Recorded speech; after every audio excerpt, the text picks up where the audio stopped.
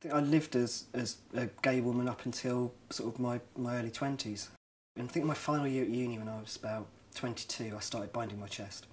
And it was strange because I still didn't know that I wanted to be male. I still didn't know that I was trans. I just knew that I was really different, that my body didn't quite fit. And then I really hit rock bottom. I came to a place where I knew that what I was doing wasn't right. It didn't make sense for me. And after a lot of thinking, I realised that what was really going on was that I was trans, that I felt like a guy. It was a really mixed feeling. I felt extremely relieved that I finally knew what was wrong or what was happening to me. But it was also really quite traumatising because I thought that I was going to have to, move into this space where I was just going to be rejected by everyone, and that my life would essentially be over. But I felt that was my only option, that was who I was, and I had to start that process.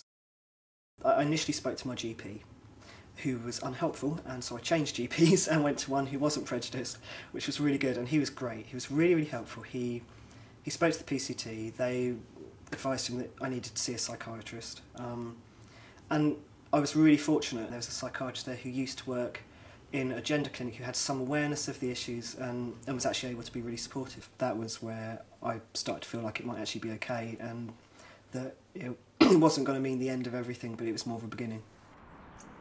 I met my partner just about a year before I started hormones. She instantly just talked to me as male, assumed I was male, even though I still, looked quite female. And there were no problems. It was really, really nice to meet someone who could actually just do that. Obviously, when I first met him, he was trans, but he hadn't started transitioning at all yet. And my only fear, I suppose, with the relationship when it started was that I'm straight.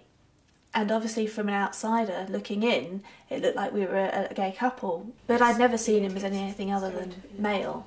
We're going climbing next weekend? Yes. The hormone therapy was interesting, and obviously I had a huge amount of testosterone in my body, so there was only one thing on my mind. Luckily that does tail off over time, and I can think of other things now, which is quite helpful. My period stopped more or less after the first shot. I was really lucky. Some people it takes longer. My voice started to break after about a month. It took a good year and a half for it to properly settle down. My body shape completely changed, whereas I'd had a sort of hourglass figure before, I'm much more straight down now. And it was really quite sudden. I remember looking in the mirror one day thinking, where have my hips and my thighs gone? And then realised they were around my stomach now. I could occasionally pass as male if people couldn't see that I had breasts. I knew that I did not want to have breasts at all. That was the biggest thing for me. So for me, one of my main priorities was to have a mastectomy. The first time I think I came back from the hospital and I walked past the window topless without having to go like that, it was just fantastic. It was great. And yeah, it's been one of the most amazing things that I've had done. There are lots of reasons why people decide to have genital surgery or not. In some ways I think I would like to do it, just because I would like to experience that, to know what that feels like. But for me and for some guys I know, being a man isn't necessarily about whether or not I have a penis. I don't have to do that in order to see myself as male. I see myself as male. I see myself as a trans male, particularly anyway. Now we've got over this transition and Jay is who he wants to be. Our relationship is just like any normal relationship now. We're planning to get married next year, and then we're going to go down the IVF route and have some children. And so we've just sort of, now that all that pressure is off, we've gone into a normal relationship now and are doing what any normal couple would do.